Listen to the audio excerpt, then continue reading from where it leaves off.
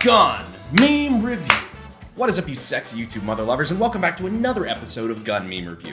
But before we jump into the memes, this episode, I lost a bet. A bet I forgot that I made and you guys reminded me of.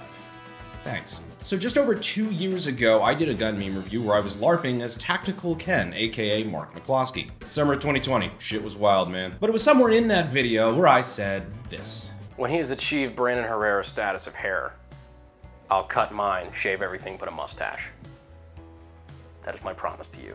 Totally forgot ever saying that, by the way. I make a lot of videos. But now for the first time in our friendship, Donut actually has longer hair than I do. And, well, you could say a lot of things about me, but I'm a man of my word. I'll be right back. A few moments later. Alright, well, there we are. You know what, on second thought, I don't know if I'm sold on the horseshoe. Give me another minute. More moments later. There we go. That's better. You see? Promises made, promises kept. Why, yes ma'am, I have seen the new Top Gun. Why do you ask? Not even trying to lie to you, showing up to a 4th of July barbecue with the horseshoe is one of my favorite things I've ever done. But anyhow, we have plenty of gun memes to go over in this episode of GMR. From anti-gunners to court victories to offensive memes about the Maxim machine gun. So first up, in gun news. Now you might remember we did a video about 2 weeks ago about the Supreme Court decision about the Second Amendment. Super long story, super short. The Supreme Court stood behind the Second Amendment and reaffirmed that it applied beyond the home toward, the right to carry. They also used a lot of verbiage that set legal precedent fortifying gun rights. Well, as of a few days ago, we stacked another W. California. Magazine and assault weapon bans are unconstitutional. Yes, based Clarence Thomas continues to be based.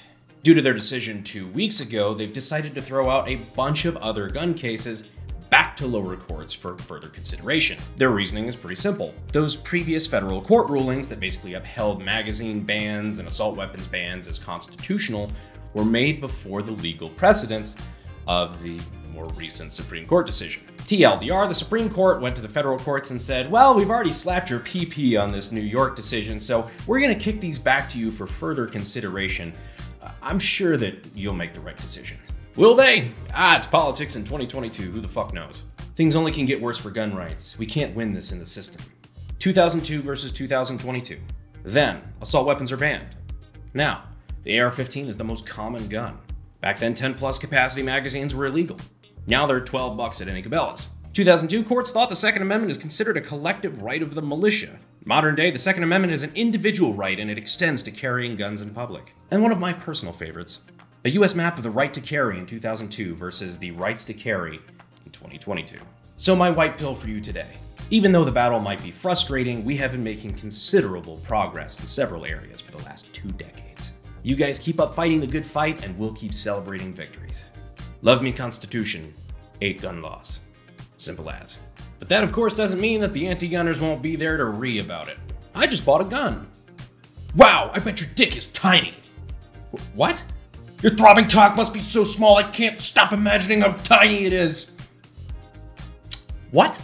It's amazing to me how many anti-gunners have just held on to this trope that guns are just compensating for small dicks. I guess it's the same thing we do for guys with like the loud lifted trucks and shit like that. But still, it's a really odd fixation. Like, bro, we're debating on a constitutional and natural right. Stop talking about my cock. Me with 15 years worth of saved studies debunking gun control. A middle school March for Our Lives protester.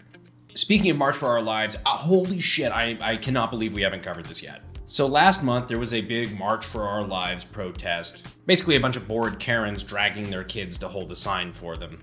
Anyhow, everything was going fine when suddenly it erupted into a mass panic. A Lion King-style stampede erupted, which ended up injuring 6 people. Now why? Somebody, and I'm not condoning this, you should not do this. During a moment of silence, somebody in the crowd yelled, quote, "I am the gun." This was enough to cause a literal stampede. I don't even know what to say to that. These people are so hoplophobic that it's not even funny. But as always, one of the biggest threats to the Second Amendment isn't just from outsiders, it's from people within our own community. Well, I served in the military, and the Second Amendment is cool and all, but I think... me. Yeah, some people seem to forget that when you swear an oath to support and defend the US Constitution against all enemies, foreign and domestic, that implies all of the Constitution. I also think it's important that you can recognize and honor those veterans who have gone on to do great things for their country, while also separately being able to call them out for when they say something kind of dumb. New Buzz Lightyear looks like he's about to use his status as a veteran to advocate for gun control. That is one of the things that bothers me the most. When somebody did like 3-4 years in the military, didn't deploy, just went through basic training, and then suddenly a decade after that, after not picking up a gun since they left, they're now a combat weapons expert and need to tell you why you need to turn in your AR-15s. In reality, most likely you were not a weapons expert. You qualified just enough to be able to fill sandbags and stand at a guard post. By the way, that's not a dig on veterans, not even a little bit. It's a dig on those who think going through basic training makes you an expert on constitutional law. But pivoting out of the serious stuff and into a gun meme review classic, we have the Marty Robbins meme. Belt-fed MG ballads and inventing songs. Hiram Maxim. MG Hiram. Water-cooled. Brandon the Kid. 560 RPM. They're still shooting me today. The 762x54 hours call. The gun mortgage loan. Cool Running Gun, Scramble for Africa, in Matabele, what the fuck? UK Hiram, The Little Colonial Valley, Scramble for Africa, full-length version. And I don't even want to hear it from people who think that we do too many Marty Robbins memes, okay? Madonna, Blondie, Bowie, Beatles, music, we need music. This is music. Put some respect on Marty's name. I really fucking love how much that Maxim video has like turned people on to the genius that was Hiram Maxim and how cool Maxim machine guns are. If you aren't familiar, we did a video breaking down the Maxim machine gun, doing a lot of cool stuff with it. It's really cool if you haven't checked it out yet. But there's one bit in particular that kind of became a meme, referencing, of course, the Maxim's involvement in certain colonization efforts. POV, your tribe has natural resources. POV, you've decided that my stuff is worth more than your life. Little fucked up in the original context. POV, I value your stuff more than your life. As said in the video, rinse and repeat until you have all the oil or gold that you could possibly want. Thankfully, we live in a relatively more civilized age now. If you want gold, you don't even need a Maxim. All you need to do is support our sponsors and go down in the description in the pinned comment and check out Acre Gold. It's a subscription service like Netflix, but instead of getting woke propaganda, you get tangible gold. All of this without having to indenture indigenous peoples. Isn't progress great? Anyhow, all jokes aside, we appreciate Acre Gold as a sponsor. Go ahead and check them out. Back to the gun memes. POV. The Biden government has banned all ammunition imports, and Ian heard you had a line on a smuggled shipment of 32 French long. Getting between Ian and a stockpile of 32 French long ammo is kind of like killing John Wick's dog. You just don't fucking do it. They cut down my happy trees. This works so fucking well because way back in the day, they actually nicknamed the Maxim the Devil's Paintbrush. They cut down my happy trees. So I'm just gonna pick up the Devil's Paintbrush and paint me a new picture. You call it a war crime. I call it a happy accident. POV, you posted a gun image you think is cringe, but only because you don't know what it is. Dude, I get so much of this for cursed gun images. People just send me shit, they don't know what it is, so they're just like, oh, look at my cursed gun. It's probably not cursed. It's a production gun that you just didn't know about. Also, I think it's about time for another cursed gun images, so if you guys have suggestions, let me know.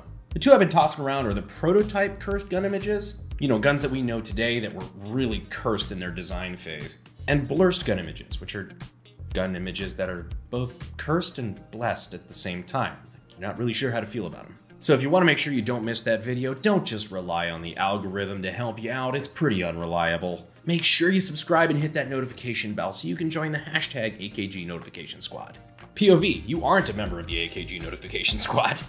The 22LR cartridge jams on average once every 12 rounds.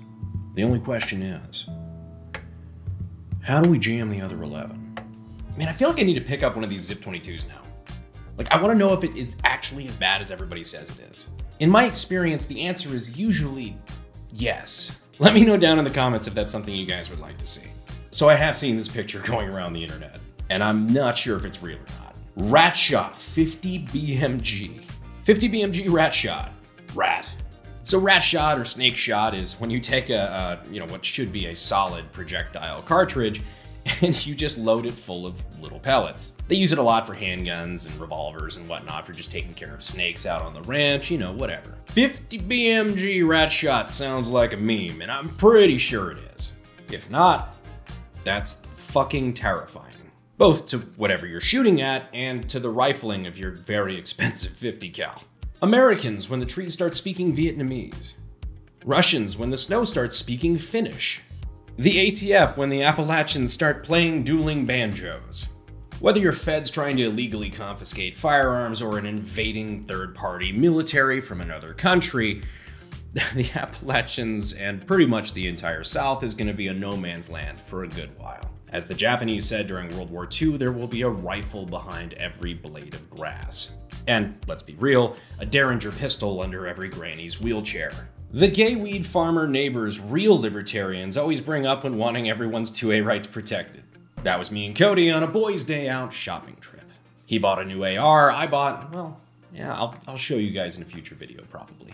Also worth pointing out that we're not weed farmers and we're not gay. Man, sometimes I wish I was gay. Imagine how much simpler life would be. Man, why do women have to be hot? Damn you, testosterone! Oxide, Brandon, Polinar Tactical. The AK-12 is shit. Also missing from this picture is Tim from Military Arms Channel and my boy Henry from 9 Hole. Which, by the way, me and him had a great conversation about the AK-12 over on his podcasting channel. Mostly talking about why I don't necessarily think it's shit. I mean, it's a cool gun. It's just shit compared to what it should have been. That is what it should have been. A sure-shot armament group AK is what the AK-12 wishes it could be. And before anybody says, oh, this is anti-Russian propaganda, it's not. It's the anti-Russian Russian government, which is not entirely dissimilar from our anti-American government. See, to our Russian audience, we have more in common than you think. Anyhow, before I get put on another list, this is probably a great place to end this segment. Thank you so much for watching another episode of Gun Meme Review. Please remember to subscribe and let me know what you think of the stash. I might keep it for another video, I might not, but either way, I don't think I'm allowed within 500 yards of a school. But either way, I wanted to thank you for watching, and as always, I will see you sexy YouTube mother lovers in the next video. Thanks, guys. Fuel is my obsession to make the perfect weapon, like Rasputin's rise to the top.